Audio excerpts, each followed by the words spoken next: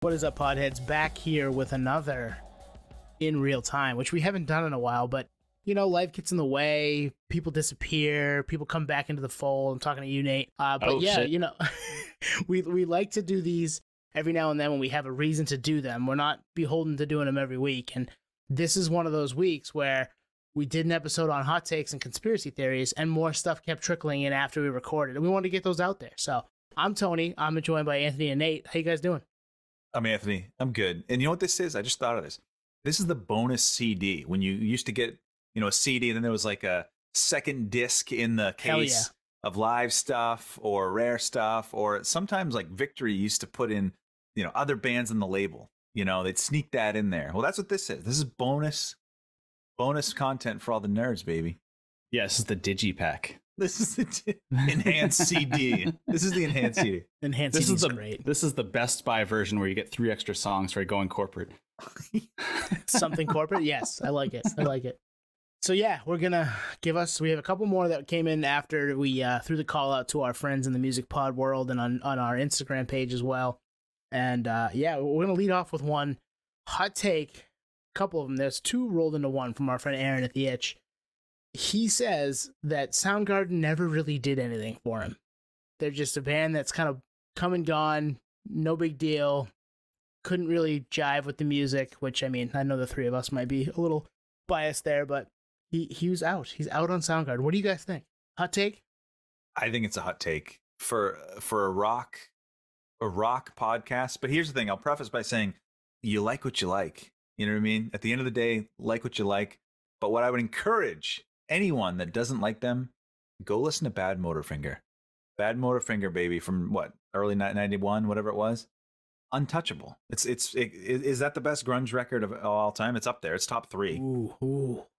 That's a hot take. That's a hot take. But I think that is a hot take. If that was the question, yes, that is definitely a hot take. And I don't know, maybe we got to follow up with him and be like, dude, what don't you like about it? Exactly. What doesn't wet your whistle, dude? Provide some context. Yeah, why doesn't it make the ranks, and what does in comparison? Like, what do you like? What are the parameters here? Because we are talking about one of the greatest vocalists in our mind of all time, and you know these opinions are very subjective. So I get it. And even if you like completely cancel out any kind of like music critic or accolades or anything like that, you still have to realize like Chris Cornell's got one of the best voices in the scene, like of all time, and it's even more sensitive now that he's not with us. So it's a hot take squared for sure. But I'm also very much so a Soundgarden fan, so I'm a little like, you know, defensive Nate. I love defensive Nate. It rarely comes out, but Nate's been backed into a corner and he's like, "Screw you, Aaron, for the Itch." Exactly. I'm gonna have Aaron's back here real quick. I don't think he'd argue that he isn't one of the greatest vocalists, you know, in the history of music. I think he just didn't hit him, you know, and I understand that. There have been bands that have been huge that I've never understood myself, so I get that piece of it. But coming from 3 guys who named their podcast the Podioslave podcast after Audioslave, which is a Chris Cornell, you know, vehicle, we're gonna respectfully disagree with you, Aaron. And actually, again, it all depends on context, really, because the first song I ever heard from them was Black Hole Sun. That song was overplayed. You know, you heard a million times. Am I throwing that song on? No, if that was the only sampling I had. And I'm not saying that's all he's heard. Aaron is an encyclopedia of music. He's heard enough to make a decision. But yeah, Aaron, go back and check it out. Give it another spin. But I think that is a hot take. It's a good one. The second half of his hot takes were that the band Audiovent. You guys remember the band Audiovent? Of course. Yep. Yeah. I mean, they were early 2000s, right? That record dropped. Dirty Sexy Nights in Paris, which I didn't know off the top of my head. We were talking about it beforehand to make sure that we had everything correct, but he thought that they should have been bigger based on that first single. What was the name of that first single, Twan? The Energy. Yes. We are the energy. Yes. Yeah. And we were talking before, they came to Portland. They were on that big Loco Bazooka tour with Filter and Seven Dust, Nonpoint. A big venue, right? Civic Center, 8,000 caps. So they did make a splash, and they had a second single, which was Looking Down, which that got radio play. So should they have gotten bigger? Well, I would ask the question is, did they even have a follow-up? You know what I mean? I don't think they did. So maybe we should be asking them why they didn't put out another album. I think that was it, guys. Was that it? Because they got big off that album. I do think that was it. They got radio play. My answer to him on Twitter when this all came down was that band got play because they were related to the guys in Incubus, right? The lead singer is Brandon's brother or cousin, maybe. Yep. Or half brother, one of them. Yeah, they're related, and there's an Einzinger in the band too. So this was a time when there's a lot of money in the industry, and they're like, all right, where can we pull from? What sounds like Incubus? All right, these guys sound a little like Incubus. Let's throw some money at them and get a well-produced record out there and a couple singles and see what happens. Maybe they'll go nuts. And they had talent. We're not saying they didn't, but I think that the money started to dry up in the middle 2000s, and it was like, all right, where do we cut? Well, Knock Off Incubus needs to go. Yeah, the family connection is drying up. What is it? Nepotism only goes so far. Although they were better than just like, my brother's band. Like absolutely, they had merit, but I think they got big, and I mean they did. I don't know how many records that album sold. Maybe a couple 100,000. Maybe. Should that have gotten bigger? I don't know. Worse things have gotten bigger. You know what I mean? So true. You could make the argument, but I'd love to know what happened. Like, hey, maybe let's get one of those guys on, because I don't know if they ever. I'd have to go in their wiki, but I don't know if they ever followed that album up. I don't know either. It's an interesting case study too, because it's not like athletes that are related to each other and they're both good in their respective way. And Audiovent and Incubus are two different bands, but there is kind of like a cheat code industry plant type play here. So it's like, like you're never going to get to the same status of the other band. It happens occasionally, especially if you're in the same band, like something like Good Charlotte. But yeah, this is a good question. I don't know. It's a hot take. 2003 aborted second album, and then reformation reunion this year. It sounds like in 2023. So who knows? I mean, this is per wiki. Who knows how much of that's true? Anybody can go in there and write it. I've done it before, so maybe I wrote that. I don't even know. But yeah, this band definitely had some talent, but I'm not sure they were ever going to get any bigger than what they were. I think the Incubus Light, that whole nepotism thing hurt them. I think you're right. That's because true. it's almost like the Edema and Korn. The singer of Edema was Jonathan Davis's Marky Chavez. Yep. Yeah, like a lot of people discredited them because they felt like they got the tours because of who they knew, when that's up to the listener to decide if the music's good. And Nate, you love the food analogies. If the food's good, it's good. Who cares who made it, what the ingredients are, who the chef knows? Like, who cares? Well, I think that belabors my point that there was a lot of money in the industry at the time. So they're just like, hey, you guys have some talent too? All right, let's see what you got. And I mean, what label was that album on? Atlantic. I mean, but I'm looking. I did just pull up their wiki. They had been around for almost a decade before this. So I don't know. That maybe that's the debate. Were they an industry plan? Hot take, Aaron. 2 hot takes. We appreciate those. We've got one more, Twan? We got one more. This one came from Chris via Instagram. And what he says is, I'm paraphrasing, but he said the Big Six was a publicity stunt. So for context, the Big Six was that deathcore supergroup that was announced, every outlet, Metal Injection, they all freaking ran with it.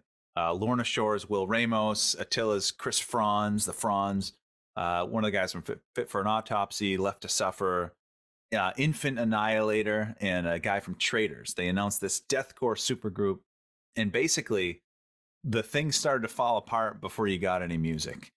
They were labeled a deathcore boy band, and they broke up before any music came out, as far as I know. But and that was what he's saying is that was just for press, man. That was just a publicity stunt, which I think that's closer to the truth than it being a hot take. But I guess some members were replaced, and now it's maybe a smaller group. I don't know, but I don't know. Like a lot of those bands still tour. Like Lorna Shore's huge. Like, when were they going to find time to do this other project? I don't know. Publicity, I think, is very much in the realm of possibility. It reminds me of, I don't know if you guys remember this, the band Art of Anarchy. It was like this other like super group band that like never really did anything, but like they brought in Scott Weiland for a second when he was going through some trouble, and then they brought in Scott Staff randomly, and then it disbanded, and there was like rumors like Scott Weiland like said like, oh, I was never even part of that band, but they recorded but they recorded tracks. So it's like, well, so you just recorded for fun? Like, what's going on here? So this reminds me of that whole situation, which is like fucking dumpster fire basically. They didn't bring in Peanut though, right? All right. Too soon? Not soon enough. Anybody that's listened to us knows that joke. Yeah, I think Chris has a point here. I mean, it makes sense that I'm kind of surprised this doesn't happen more, I guess is where I'm going. Kind of surprised we don't see more of this. Like, hey, we're going to make a supergroup. Maybe we do and we're just sold to really well and I don't pay that much attention to it because, you know, a million different things are thrown at us every day. But I'm a little surprised that we don't see more of this. And I think going forward, you're going to see a million of these happening where it's like, oh, big name from band 1, big name from band 2, big name from band 3. They're all getting together. They're going to make music. And then, you know, it's just not happening. They're going to go back to their respective camps. And I guess they did tease music, so that's a correction there. But they're reforming under the band name Vengeance with what looks to be a smaller lineup. So I don't know, a lot of personalities involved with that. The idea with that stuff is way better than the fucking execution. Yeah. You know what I mean? Always. Yeah. Think about it. Think about most cases. And it's funny you say Art of Anarchy. I just looked him up, and I guess a guy from Disturbed was in the mix. Yep.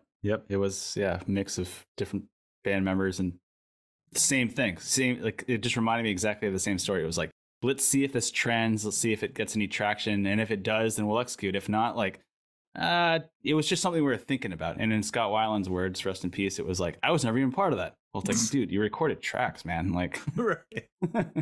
Well, the thing of it is these people probably know each other, but that's not going to translate to, you know, artistic synergy. You know what I mean? Like actual product. Yeah, let alone fucking labels being like, well, he's on my label, you're on his label. Who's distributing this record? Are we going to split it fucking 8 ways? Like, it's a legal mess, I imagine, behind the scenes.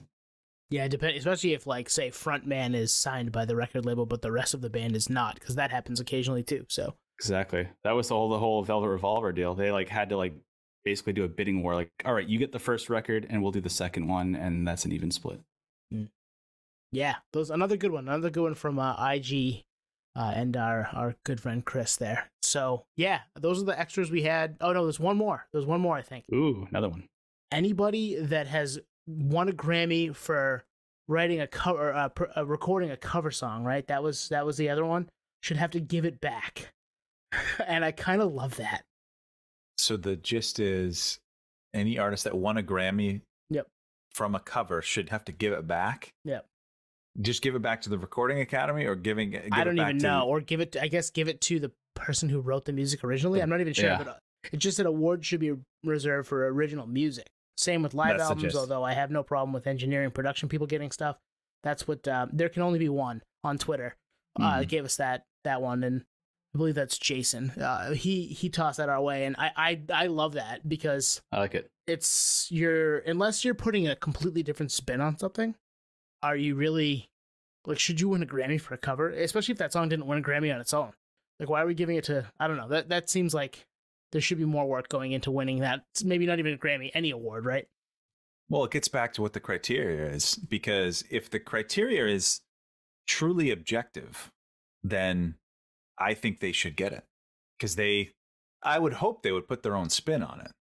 And it should be completely independent on if the original won. Now, if the original didn't win and the new one won, then it's either an inside job or maybe the original sucked.